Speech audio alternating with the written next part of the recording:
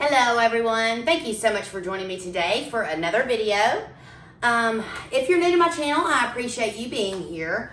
I am going to be doing a diptych, which is 2 canvases. A triptych would be 3, but I'm going to be doing a diptych on 2 12 by 36 inch canvases today. So the base coat I'm going to be using is this color that I made using white. I added a little bit of Vandyke brown and a little bit of caramel color from Lucas to get the color that I wanted. And as you can see, hopefully you can see over here, my paints are thin for the Dutch pour. The other colors that I'm going to be using, I'll show you in just a minute, but I found these 2 the other day. Beautiful. This one is called Fire Opal. Yeah, Fire Opal. It's amazing. I'm using this one today. And this one is called Aquamarine. Both of them are gorgeous. The other colors that I'm going to be using are Vandyke Brown from Amsterdam. This is Cadmium Yellow Medium Hue by Grumbacher. My Fire Opal, which is by Folk Art, if I didn't tell you a minute ago. This color I made up, it's Apricot by Arteza with a little bit of the Vandyke Brown in it, Amsterdam Vandyke Brown, and a little bit of vermillion orange in it. So it's just a really pretty color. And then some white. So I'm going to go ahead and flood my bases, and I will be back in just a minute. Now that I've got my canvases flooded, I'm just going to pop the air bubbles. I did make this paint yesterday. There's something in it right there. Okay. So some of the air bubbles had already gone out. There's not too many. The way I imagine this one hanging is 2 side by side this way, not linear or not horizontal like you're seeing them. So I'm going to do my design like this and like this. I'm going to start with my Vandyke Brown. Get that out of there. And I'm going to go like this.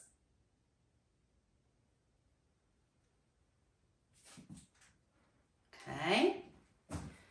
And go off on that side. And I'm going to do just a little bit more. And then over here, I'll start here. All right. Here comes that apricot orangish color that I made. I'm just go right over this. Same way. Let's go this direction first. You can always add to your piece, and you can take away, but it's just a little bit more challenging to take away. So, do I add the yellow? Let's go ahead and add. Wow, this Fire Opal, it's really pretty. I don't know what to expect. It is a metallic, so we shall see. But isn't it pretty with those colors? It's really pretty. I'm adding the yellow as a contrast color. I saw Rinske Douna do a painting with some grays and pinks and used yellow, and I didn't think it would go, but it actually was really beautiful. So I thought, you know what? I am going to give it a try. So here we go with the yellow. There we go. Looks pretty. Add a little bit more there. More here. Hopefully I didn't add too much. I'm going to add a tad bit of white. Don't know if this is a mistake or not, but you know what? I think I've said that about every color, but they look very pretty on my table, and this is what I'm going for. Just a little bit. You can already see the reaction over here. I hope you can see it. Now I'm going to pop the air bubbles in my colors. Colors are beautiful. Very pretty.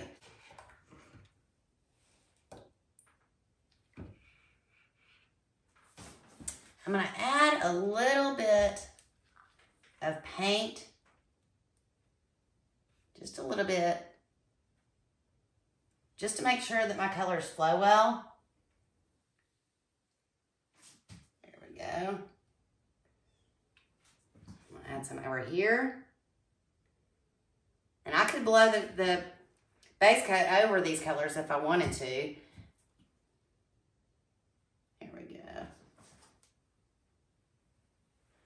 And a little bit here. I had to get a dip cup because my jug of paint was so huge. So that's what I'm doing over there, is dipping my paint, or dipping my cup in that big jug. Like I said, I'm just adding this so the paint will move really well. Okay. Put that back down. Air bubbles.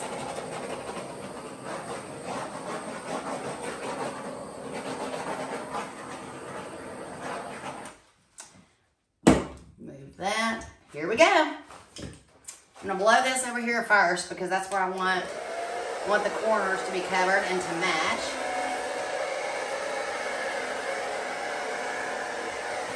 Ooh, that's pretty. I'm gonna do that a little bit. So pretty.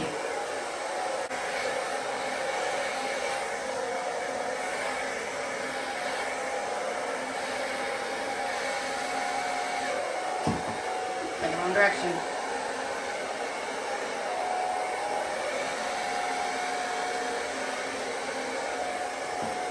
Beautiful. There's a lot of color hiding under there, so give it a second. Start over here.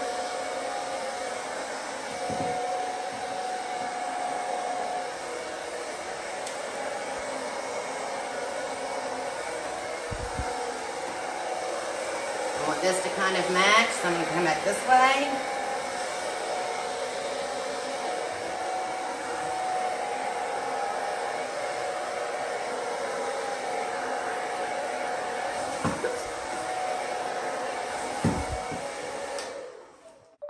Wow, I love this. I wasn't sure how the color combo was going to go, like I said, but I love it. I want to find some more color over here, but there is a lot hiding, so I'm going to blow out some of these areas.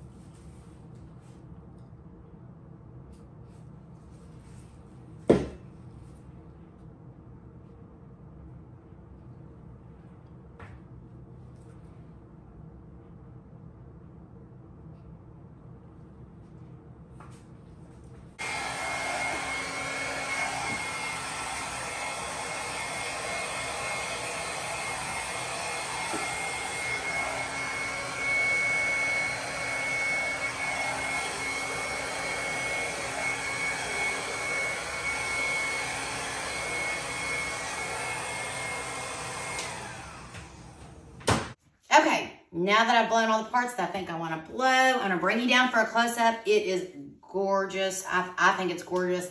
Still not sure exactly how the fire opal is going to dry, but we shall see. All right, see you in a minute. All right, y'all, there's the final piece. It is so pretty. You can see my ring light. Wow. Look at the details. You can see the shimmer. And again, I don't know how it's going to dry. This is the first time I've used that fire opal. But the piece is beautiful. And that yellow adds a lot. It really does. This is the part I had to fuss with a whole bunch over here. It wasn't wanting to cooperate. But I finally got it to where I wanted it. It's really pretty. Really is. Oh, that's gorgeous. And I wanted to point something out. So when I'm blowing it out, you can't see it, but this part, like right here, it adds so much to a piece. It really does. Just those little bitty pieces. And see, I've got some over here too. Just those little lines. And everything you do and everything you touch is going to show up. Anyway, I hope you enjoyed this video. Thank you so much for joining me today. And please don't forget to subscribe to my channel and hit that notification bell and that like button. And I will see you for the next video. Bye.